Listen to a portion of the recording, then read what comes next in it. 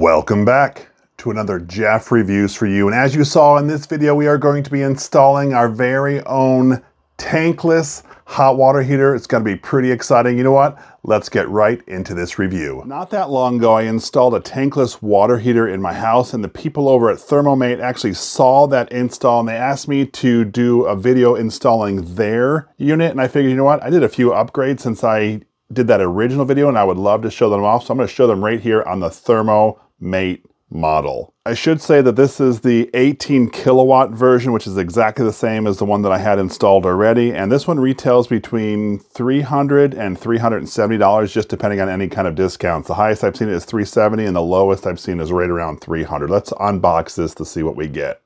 All right, so here's what we have unboxed. This is the Thermomate unit. It's 17 by 13 and about 3 inches tall, so it's really compact. I have a great set of directions. I also have a template, so I know exactly where to put my mounting screws. All right, so a couple things you see on the bottom. You see the red and the blue caps. That's for the inlet and the outlet. Cold water goes in, hot water goes out. But look at this. They actually have a spot where our wire will be crimped. That was not on the Rheem unit that I purchased. I like that they have included that here. One of the reasons I selected the Rheem unit was because of the brass connectors. Let's see what they have here on this Thermomate. I should say that these are always tested from the factory, so water might come out. Yeah, I can already see it dripping. So make sure you have something to catch the water. But look, brass connections.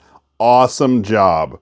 I put the Thermomate unit aside because I want to show you something we're going to do before even installing it, and that's setting up some isolating valves. And these valves are very important for these tankless water heaters. I didn't show this on my first install because, to be honest with you, I was just trying to get hot water back, but these are definitely something I added later, and it's a way for you to go back and descale the unit. So let me show you how I set these up. I will link these exact units down in the description if you're looking to buy these yourself. These diverter valves actually allow us to turn off the water to the unit, and then we can turn this valve to open that up and put in a new attachment here to descale this unit.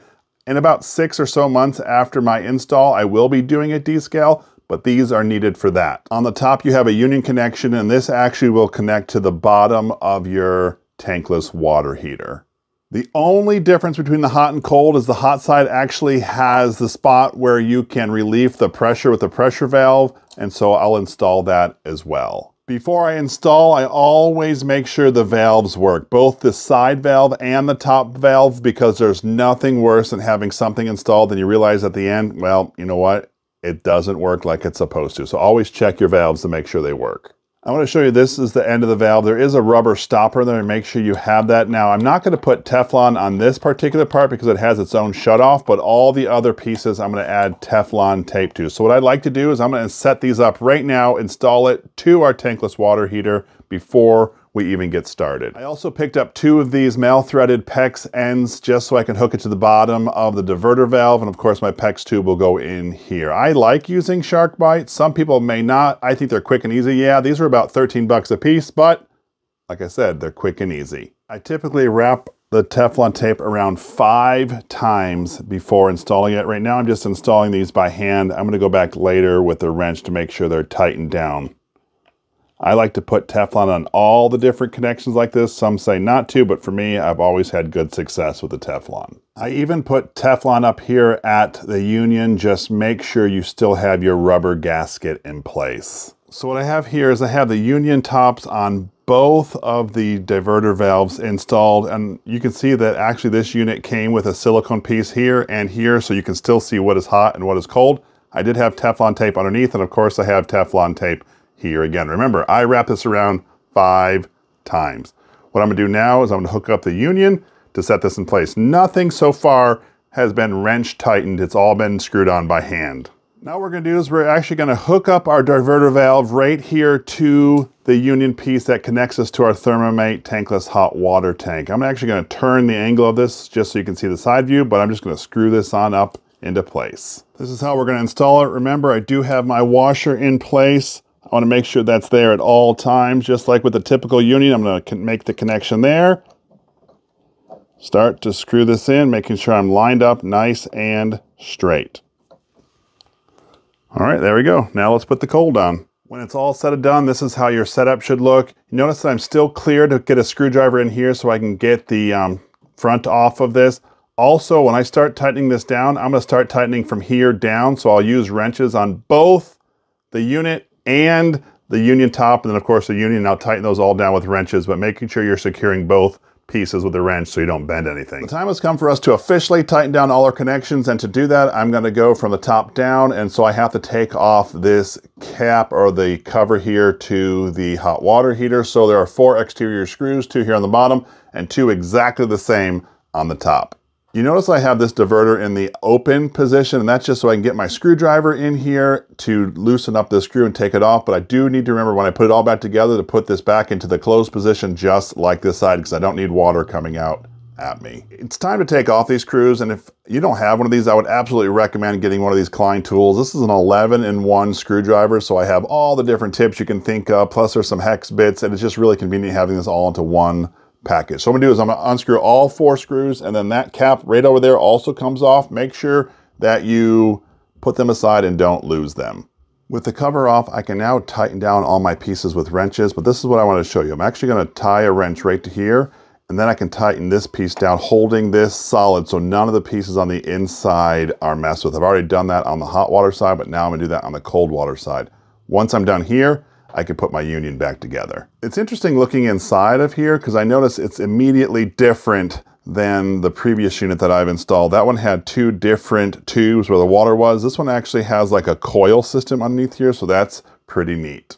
I wanted to show you up close for the electrical because we have 2 sections here. This is for the one breaker at the box. This is for the other breaker at the box. So what I'm going to do is I'm actually going to run my wires up, tie line 1 in here, tighten it down, tie line 2 in here, tighten it down. This is the same breaker, and I'll do the same thing for the second breaker. And of course, my wires are going to be black and white, so I will reconstitute the white one to make it black just so people know it is hot. We are now officially to the point where we're going to hang our water heater. So what I have is I have this template, and on the template right here, there are actually 4 holes that are drilled out or just bored out there. And so what you're supposed to do is you're supposed to level the template, just draw a dot or use a pen to write through that hole, and then you can put your screws in. I've already run, of course, you can see all my wires and pipes. None of this is live, of course. And so I will say I spent about $200 in this 8 AWG wire, and I also spent about another $100 just on the circuit breaker, so that's something else you're going to have to factor in as far as price. So let me put my screws in and hang up our water heater. Here we are up and ready. We are installed. Sorry I had to do this in the portrait view, but the landscape, I couldn't get everything in the video. So now what I'm going to do is I'm just going to set up the plumbing, and I'm going to make sure there are no leaks before installing the electrical.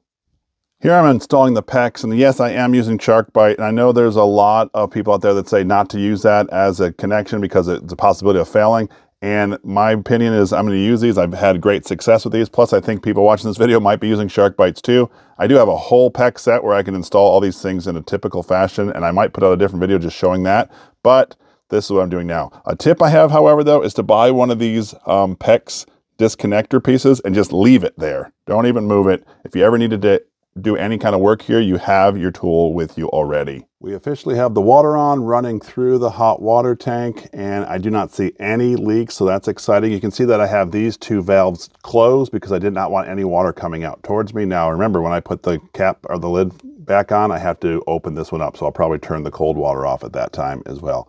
Everything's looking good. Let's hook up our electrical. All right, so let's talk about the electrical, and I did consult an electrician. So for this unit, I had the 18 kilowatt unit, so a couple things I had to do. One, I had to make sure I had enough space in my box, plus I had to make sure that the amperage that's coming in can support this unit because it does have a huge draw of power. Then I had to get 2 double pole 40 amp breakers and a whole lot of 8 AWG wire for my install. I'm not going to show you me running that through or even hooking it up to the electrical box. I will show you what I do when I wire it into the hot water tank. I just wanted you to know that. Let's get right into wiring this up. As we're installing the electrical, I just have a piece of it cut off on the top, and I stick it on up in here and screw it down. I will say I've already reconstituted these wires. You can see that I just drew on them with black marker. You can use a heat shrink. You can put a flag on here, just some way of marking that this is a hot wire. So I'm going to put this last piece on up in here, tighten it down, put the cap back on, and then test it out. I should have said that as I've been using this electrical, I know that these are off, but you should always practice electrical safety and use one of these electrical voltage detectors. Right now you can see that it's green, which means go, and so I'm going to continue putting this together. I will hook this back up and show you what it looks like when it's not safe. We are hooked up and ready to go, but I wanted to show you this. Notice the difference right now. This is very dangerous. Do not touch anything on the inside of this box. Let's put our lid on. This green light here tells us that we are wired correctly. We can push this button to turn on our unit. We notice that we can dial this as low as 80 degrees Fahrenheit and as high as 140 degrees Fahrenheit, and that's just how you turn the dial here. If you want to use this in Celsius, you just push and hold this down for 3 seconds. You want to bring it back? 3 seconds again, and there you are.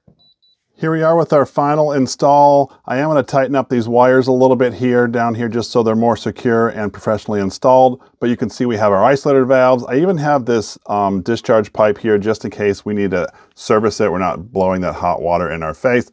So it's all set up, looks good. Let's go test it out.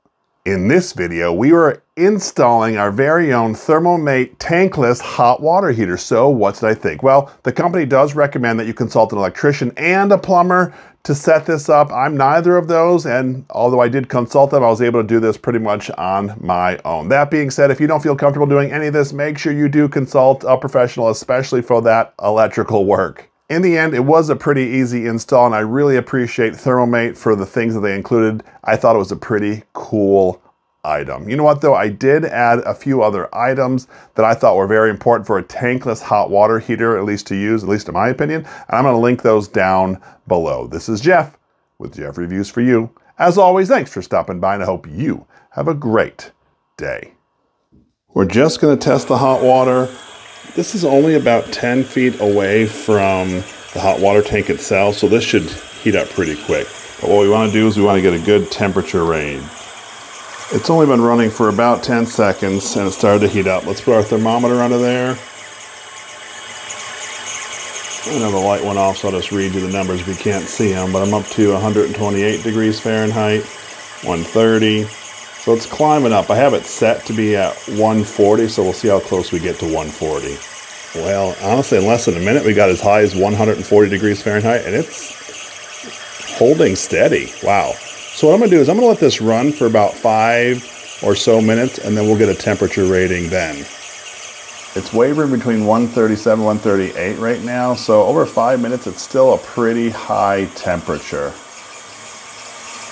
I really do appreciate that you stayed around for my entire review where I installed this Thermomate tankless hot water heater. You know what?